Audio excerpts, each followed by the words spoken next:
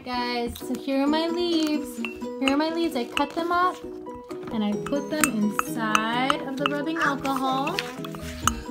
And now that it's inside of the alcohol, we're mushing up the leaves. So if you look here guys, look at the color. What color is the alcohol? It's the same as the leaf. Now I'm gonna do a green leaf in here. So I'm gonna take my leaf and I'm gonna break it up and put it inside of my jar.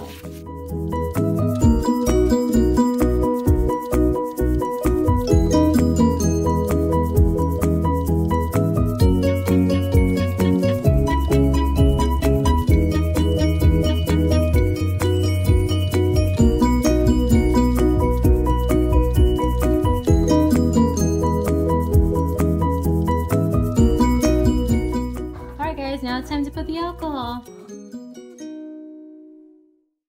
My alcohol? Then we're going to squish the leaves.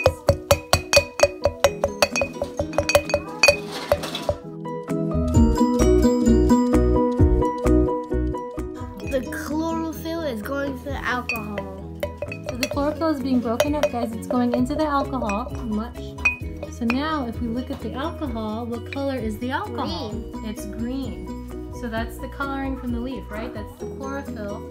See, so there it is, guys. We got my leaf, broke up. We have our orange leaf. So we're gonna use our coffee filter just like we did in class. And we're gonna put it inside of the water, or I'm sorry, inside of the alcohol.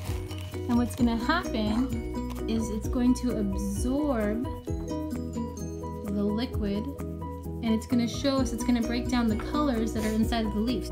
So here's our green leaf, our orange leaf.